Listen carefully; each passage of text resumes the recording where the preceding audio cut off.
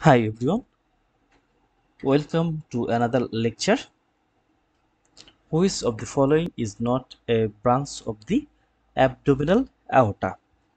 So it is one of the short question and direct question that which is not a branch of the abdominal aorta. For answering this question, first of all we have to know details about the abdominal aorta branch. Then it will be very easy for us to exclude which is not a branch of abdominal aorta. Here the options are inferior mesenteric artery, inferior phrenic artery, superior mesenteric artery, superior phrenic artery, and renal artery.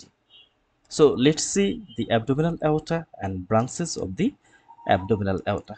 So it is a picture. In this picture we can see this is the abdominal aorta. It starts at the level of the thoracic 12 vertebra, then it runs downwards, and at the level of the lumbar 4 vertebra,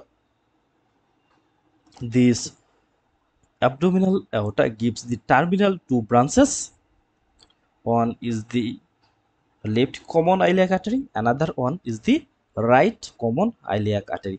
So left common iliac artery and right common iliac artery, they are the terminal branches of the abdominal aorta. Then we can see some of the anterior branch here in the red color box. This is the celiac trunk. Then below the celiac trunk we can see this is the superior mesenteric artery, and below the superior mesenteric artery here the inferior mesenteric artery.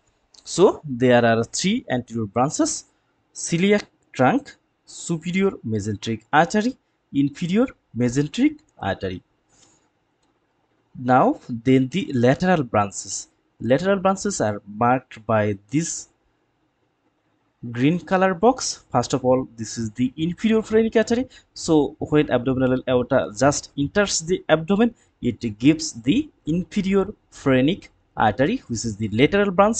Then we can see another branches, which is the middle suprarenal artery. Then below there is the renal artery, and finally gonadal artery. So these four pairs of the artery are the lateral branch: inferior phrenic, middle suprarenal, renal, and gonadal. And finally we can see the posterior branches. First of all, it is the median sacral artery, which is the posterior branch of the abdominal aorta. Then we can see this artery, these are the lumbar artery. So the posterior, there are two branches: medial sacral and lumbar artery. That means two types, because the lumbar artery there are four pairs. So these are the branches of the abdominal aorta in short: two terminal, two posterior,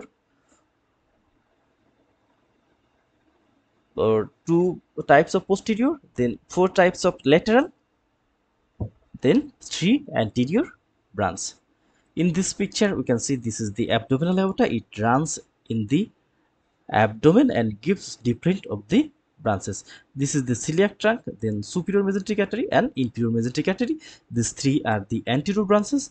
Then here this is the right common iliac, here the left common iliac. So these two are the terminal branches. And posterior branch, this one is the median sacral artery, and these are the four lumbar arteries. Here we can see first two four lumbar arteries, these are the lumbar arteries.